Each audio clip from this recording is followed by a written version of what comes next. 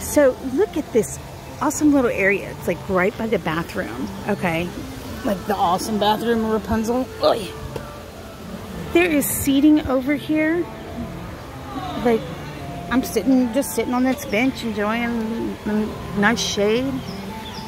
And yes, it's the stroller parking, but there's plenty of places to sit. And not all of them are taken, which is incredible because it's so busy today and there's like people sitting everywhere and there's no place to sit down.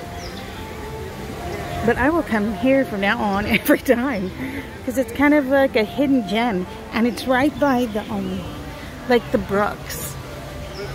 So like, I say the brooks, the little streams. I think there's a little stream. And look, here's one of the Pascals. He's right. Oh, well, you can't see him. He's literally like right in there. Oy. Yeah, there he is. And then I found another one right there. Look, and he's so cute. Look at that. He's so cute. They've really hidden him well. If he is up in a tree, I don't see him up in a tree. But he's extremely hard to spot.